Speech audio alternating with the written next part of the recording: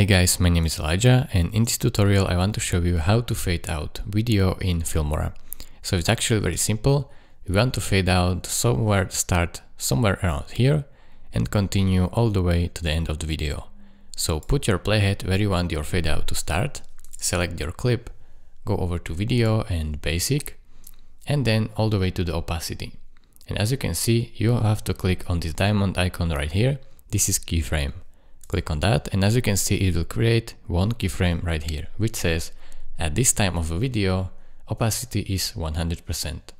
Now you move your playhead all the way to the end of your video and decrease opacity all the way to the 0.